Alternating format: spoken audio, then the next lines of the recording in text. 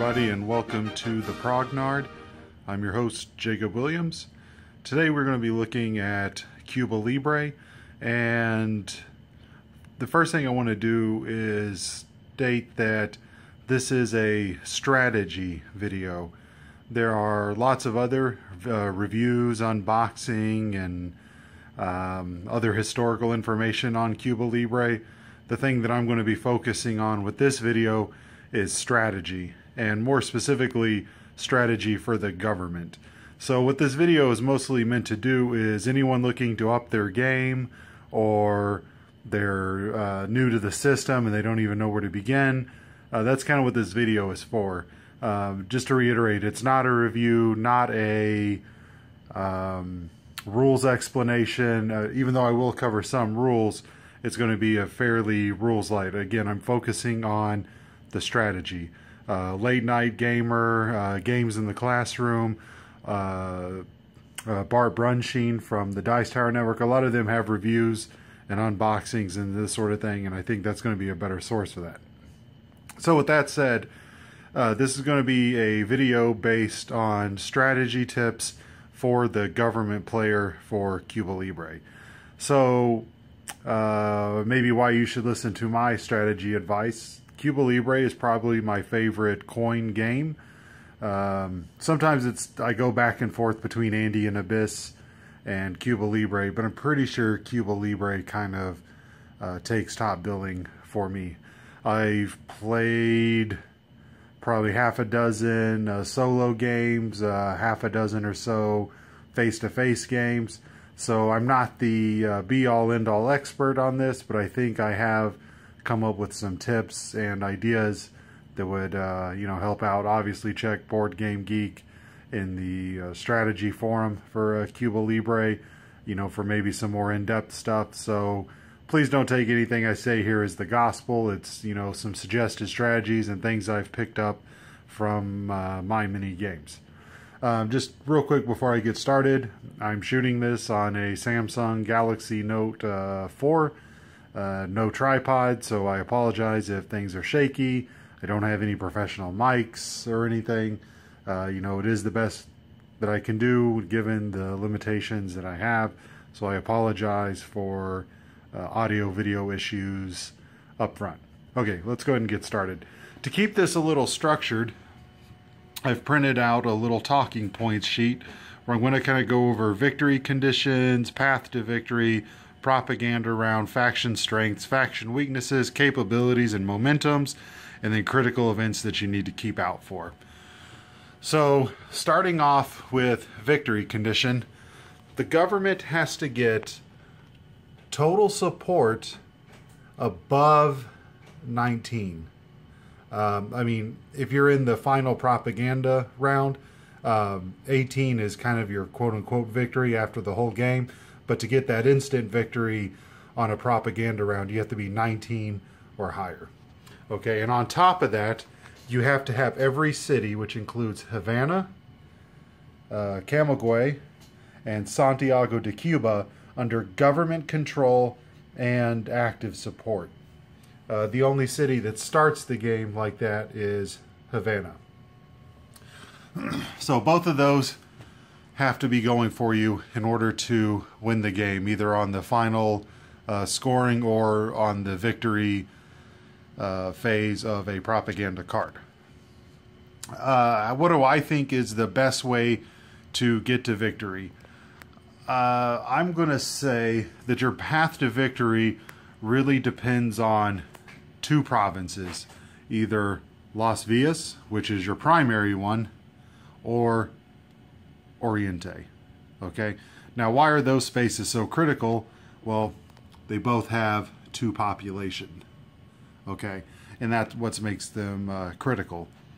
The reason why I put Las Villas as the most important province is because you already start with 3 troop cubes there, which means that it'll be essential for placing a base there at some point in the game. Hopefully within the first campaign. Now, I might use some terminology here and there, like campaign. In the coin community, campaign is usually used to refer to the time between propaganda cards. So when you first start the game, you're in the first campaign, and then after you resolve the first propaganda card, you're in the second campaign. So hopefully within the first or second campaign, you're going to get your base in Las Vegas. I think players who play the government underestimate how important bases are. I know I certainly have in coin games. What's going to happen is during a propaganda round, all of your troops have to come back to a city, okay? Which means you're going to leave this uncontrolled or put it under control of whoever else happens to be there. So what you're really aiming to do at some point is do a train and then train in Las Vegas. Not that you're going to get more cubes there, but you'll be able to replace 2 with a base, okay? And that's essentially what you want to do, because once you get a base there, these troops don't have to leave at the end of propaganda rounds because there's already a base, and because you control it, or hopefully you control it once your base is there, you'll be able to move police there during the propaganda rounds, which once you have police, troops, and control, now you can do those civic actions. Now, another reason why Las Vegas is so important, and this goes the same for Oriente, is that it's 2 population. So that means when you bring it into active support, okay, and to really appreciate this, I need to put a couple more counters down. So let's say you get Las Vegas in control, or control and active support. You get Santiago de Cuba in active support, and you get Camagüey in active support. Let's count up how much support that is. You get 12 for Havana, 4 for Las Vegas, so that brings you up to 16. 2 for Camagüey brings you up to 18. And 2 for Santiago de Cuba brings you up to 20. And as we discussed earlier, 20 support will let you get that auto victory in the propaganda round. So that's the reason why I like Las Vegas. All of this is the same for Oriente. Are there any advantages to Las Vegas over Oriente besides the fact that you start with troops there? Not really. Both places have their drawbacks, okay? Oriente is a forest province, so that means that your sweeps are going to be less effective. You need 2 troop cubes to flip up 1 guerrilla. So having that 2-to-1 sweep ratio is very bad. But also in the mountains, though, you need, on the assault, you need 2 cubes for every 1 guerrilla you're going to eliminate. So both places have their drawbacks. Maybe given those operation limitations, I would say Las Vegas is slightly better, because if you sweep, you're preventing terrorism and assassinations and kidnappings and things like that.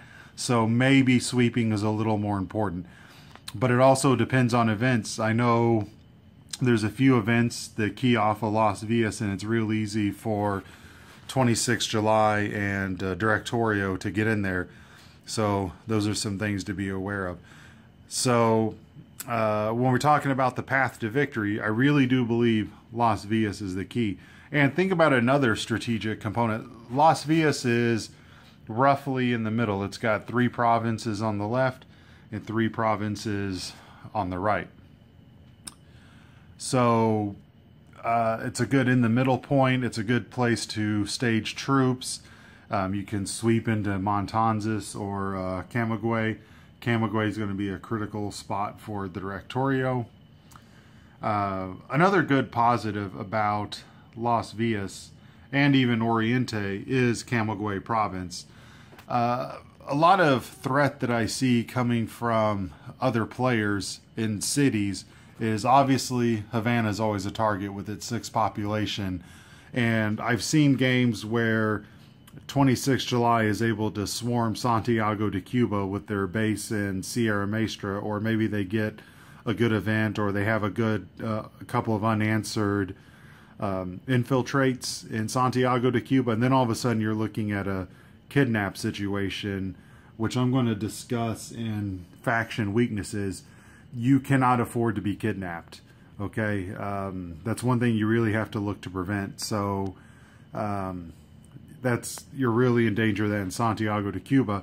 But the reason why another reason why those two cities are hotter targets is because even though Directorio starts out here in Camagüey province, their targets are more juicy in other provinces, and Camagüey City just isn't as juicy as a Tupop Las Villas or Tupop Oriente. So this city has a little bit of natural protection that isn't maybe obvious when you first play the game. Okay, so I'm going to wrap up Path to Victory with that, is that your path to victory is Havana, Las Villas, Camagüey City, and Santiago de Cuba. Possibly swapping out Oriente. And look, maybe if you're really lucky, you can keep Pinar del Rio in active support, and maybe you get into Matanzas or La Habana for a quick little victory. My experience is Pinar del Rio stays in active support probably into the third campaign, but late in the game it's going to change, and there's not going to be much you can do about it, especially when they play, what is it, either Fisherman or the 12, I forget which card, but it lets them go directly into, lets 26 July go directly into Pinar del Rio, and then they start terrorizing it, and it all goes to hell. Let me put one other thing here, even though this isn't really Path to Victory. This is kind of like a cautionary tale. And this applies to all coin games in general, but I've seen it a lot in Cuba Libre specifically, because I try to use Cuba Libre as my learning coin game whenever I'm trying to get new people into the system. One thing you can't do with any coin game is you cannot be laser focused on your victory condition. And let me scoot that back down to where it starts. You can't be laser focused on your victory condition. I've seen a lot of new players, you know, I tell them, okay, you're playing the government, you're trying to get total support above 18, you know, so that's what you need to do. And then what they think that means is I need to train and civic action every chance I get. And I've seen players who will start the game, maybe Havana is a bad example, but Santiago de Cuba starts neutral. What they'll do is they'll train as their first action or first full action they get. You know, they'll put some things in there, and then they're like, oh, I'm going to go ahead and buy a civic action. I'm going to go all out and put it into active support, because they know that part of their winning condition is all three cities have to be government-controlled active support, along with total support being 19 or higher. So they'll do this, and then what they'll forget is I left a 26 July guerrilla there. So 26 July simply pays one resource and terrorizes and flips this down. So what happened there was the guerrillas have a 4-to-1 advantage. It takes them one resource to change the support level, and it takes you 4 resources to affect the support level. That's just a game you cannot win. So don't really even think about civic actions until your cities are in a condition that's going to support that civic action, because there's absolutely no sense in putting all those precious resources to building up support just to have it torn down by one limb op, basically. Excuse me. Okay. So that's just a pro tip. You can't just be laser focused on your victory conditions. You have to make sure you're setting the foundation for a solid win when the opportunity presents itself. This isn't a Euro game or anything like that where you can just be laser focused on victory like that. Okay, enough of that rambling. Let's see, let's look at our next talking point, the propaganda round. Okay, what are some key things to think about for the propaganda rounds? I would say first and foremost, you need to worry about the skim. If you'll recall from the rules, the skim is where you get to steal syndicate resources because you control the area where an open casino is.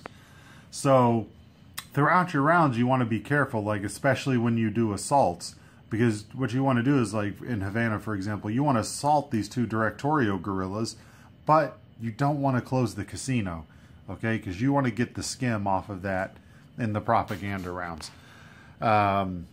And kind of foreshadowing onto faction weakness is you are going to have a serious cash problem in the late game. So you got to get resources everywhere you can. All right. And a lot of that starts in the propaganda round by the skim in casinos.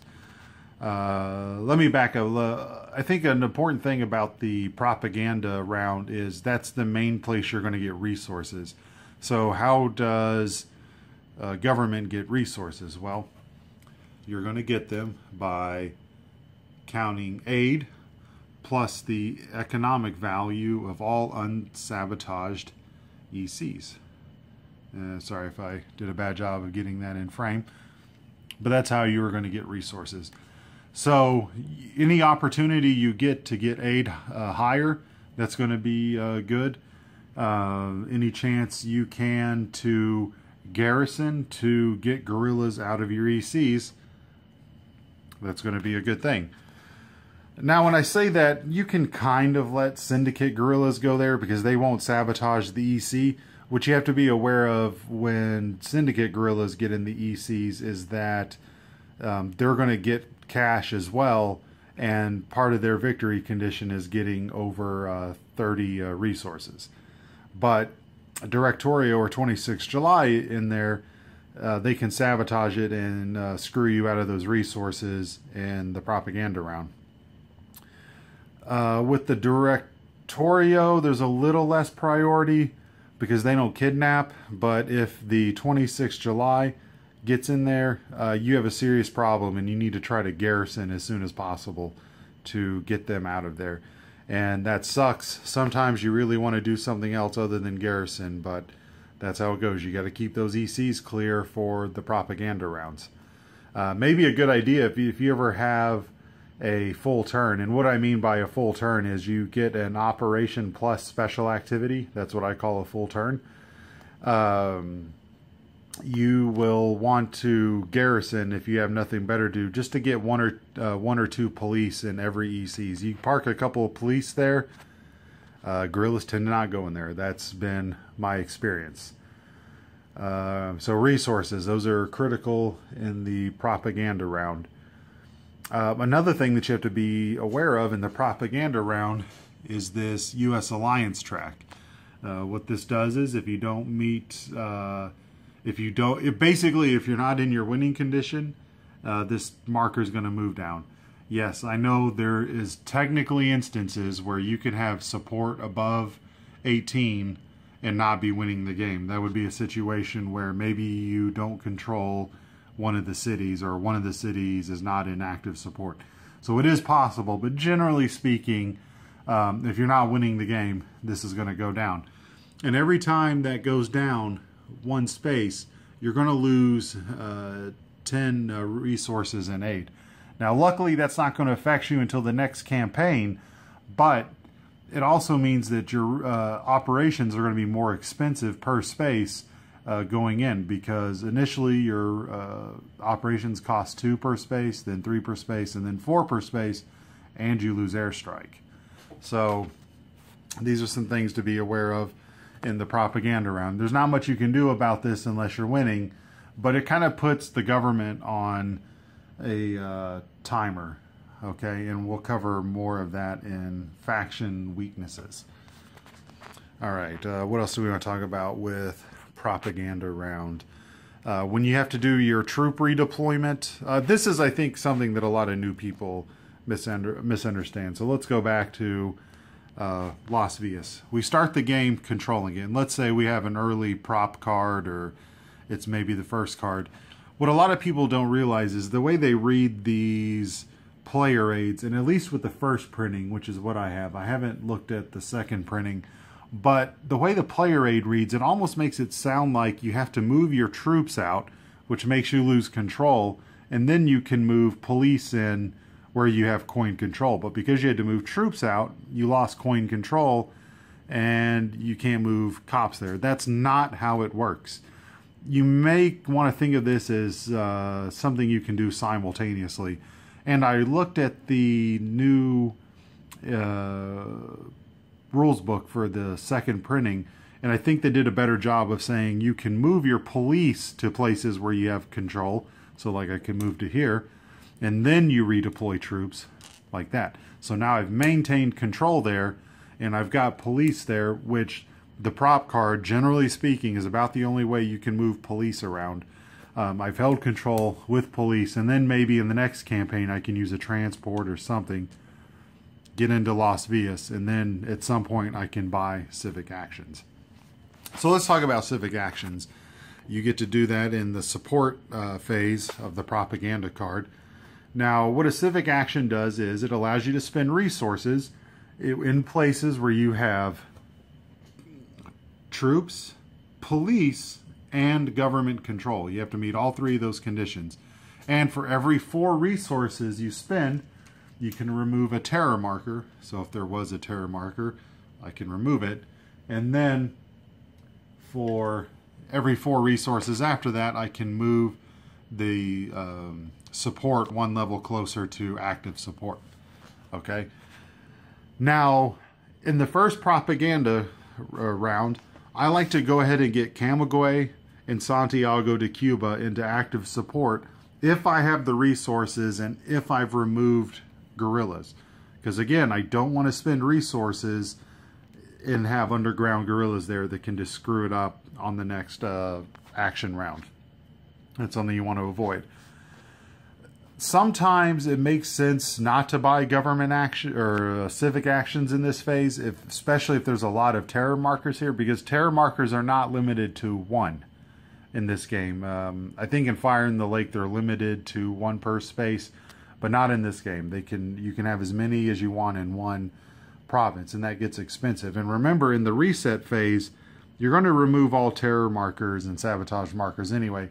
So sometimes it makes sense to just not buy a civic action during 1 propaganda round and then wait for the next one, or wait until your next training or operation, then go ahead and buy those civic actions, because you can't go throwing resources away, which is what we'll get to in faction weaknesses. I think that's a pretty good job of talking about the propaganda round. So let's move on to faction strengths. I would say the government's biggest strength is the power of their operations, and you can see this theme throughout the coin series. Okay, and what do I mean by the power of their operations?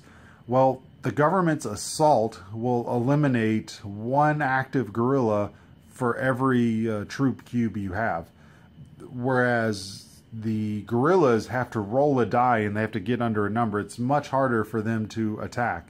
So your operation that eliminates pieces is so much stronger than any other factions. You also have a little bit more mobility with your special activities like transport. You have sweep, which will make guerrillas become activated. Usually guerrillas can't activate each other.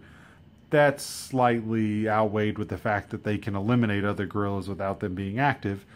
But generally speaking, the abilities of the government tend to be a little bit stronger than every other faction, which makes sense because they pay more for their actions. And that'll dovetail us into faction weaknesses. The government has a serious resource problem, okay? In the beginning, it doesn't start off too bad, paying 2 resources per space, and you already have a ton of resources. You start off with the most tied with the syndicate.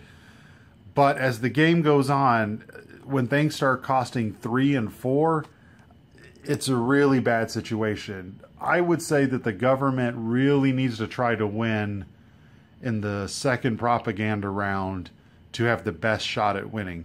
I've seen governments win in the fourth propaganda round and even in the final scoring. It's more rare. Usually the syndicate is winning that late in the game. So if you can wrap it up by getting Las Villas and your cities under control, that's your best bet, because you are going to have a serious cash problem later on. And their other main faction weakness is their special activities aren't as good. I would say you effectively have two special activities, which is transport and airstrike. And remember, you lose airstrike if you ever get into the embargo region on the U.S. alliance track. Now, you technically have 3 special activities, but I never see a lot of players using reprisal. That's probably because it only affects 1 cube. You have to add a terror marker, and adding terror markers is counterproductive to what you need. So those would be the 2 faction weaknesses, in my opinion, is that they have a serious money problem and their special activities aren't as good as other players. All right, and then let's talk a little bit about the actual cards and events. So let's talk about capabilities and momentums. So I kind of put some cards out here that I've identified that I really want to talk about.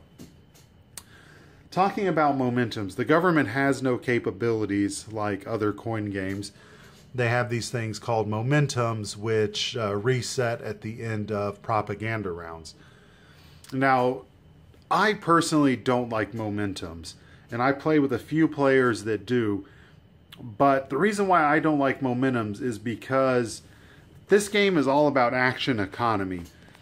I think I read in an interview that Andrew Runke, Volko Runke's brother, when they were designing Falling Sky, I think they talked about how what they see is the faction that wins most often is the one that gets to take the most full turns. So the person who gets the most op plus specials. So if you're taking an event, you're losing out on a chance to take an op plus special, generally speaking, if you're first eligible, which on these momentum cards, all except for Raul, the government is first eligible on. So when do I think momentums make the most sense, given that you have to trade an action to get them? I would say they make sense if you had an early prop in one campaign and you suspect that you will have a late campaign before the next propaganda card. So basically long campaigns where if you're wasting an action or a full turn now, that's going to pay dividends because the momentums are that good. And I've actually kind of ranked them in what I think are the best momentums. This one with the adding assault as a special activity to sweep, I think that's extremely powerful and one that's worth taking, you know, given that you're going to have a long enough campaign. Map is still pretty good, that you can do a special activity with a limb op. Kind of allows you to get more full turns in. And then just kind of going down to what I think are the worst. And armored cars, it's the first card in the game. I just don't think it's all that great. I don't know. I just never really see mobility as a real problem with the government, especially given you have the transport special activity, or you can just airstrike. All right. Let's talk about critical events. I've kind of have 5 events out here that I think are critical, that you need to keep an eye out to make sure that they don't happen or that you can mitigate them or something. I've kind of broken them out into 2 columns. These are the 3 cards that I think are important because they affect the government or the U.S. alliance track. All 3 of these have the ability to shift the U.S. alliance up, okay, which is really critical. I think this is a little unorthodox, but I try to use these in situations where I can move the alliance up, okay? Now, some of these you have to be careful because, let's see, was it a coup? where you shift all government control spaces one level towards neutral, and then the U.S. alliance up one. Now that can be dangerous in a situation like this, where you already have Havana under active support, because you don't want that moving to neutral just to get your U.S. alliance up. But let's say you weren't paying attention and general strike was able to happen, where you shift all cities to neutral. Then, you know, doing a coup makes sense because they're already in neutral. So whatever, you just leave them in neutral and you shift that box up one. So don't be afraid to play any of these three cards for their unshaded. Unshaded typically favors guerrillas, but in certain circumstances they can be really good for the government as well. Election is an event that's can be bad for you if you select a city neutral, but you get 8+10. Maybe that wasn't as critical as I thought. It maybe shouldn't have been in there, but oh well. And then general strike, I already explained. Getting all those cities to neutral is really bad. I don't know that I have too much else to talk about. We covered all of the points on the strategy talking points outline. So again, I'm Jacob Williams with the Prognard, and if you like this and find this helpful, I maybe will go ahead and make a strategy guide for the other three factions. This is my first video on this channel, just trying it out and seeing if anyone likes it. And if you do, maybe I will go ahead and make some more videos. Just let me know in the comments or email me and let me know what you think. All right, thanks a lot.